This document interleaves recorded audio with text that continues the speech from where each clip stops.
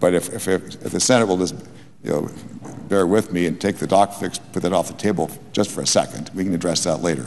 But just for a second, healthcare reform, whether you use a 10-year number or when you start in 2010 or start in 2014, whatever you're starting at, it is so either it's $1 trillion or it's $2.5 trillion, depending upon where you start.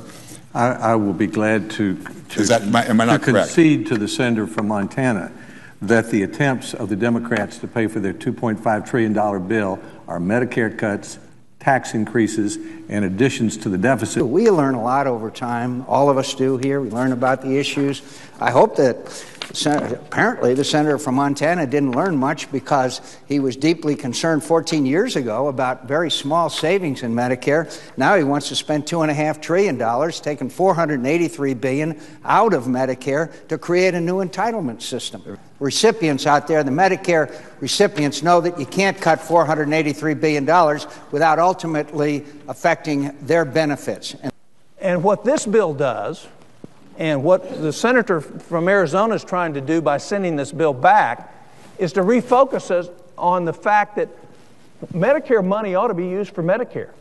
You are impacting the most vulnerable population in our nation, people who are in a nursing home who are Medicare beneficiaries. But the reality is these are real cuts, and they involve real programs that involve real people in our states.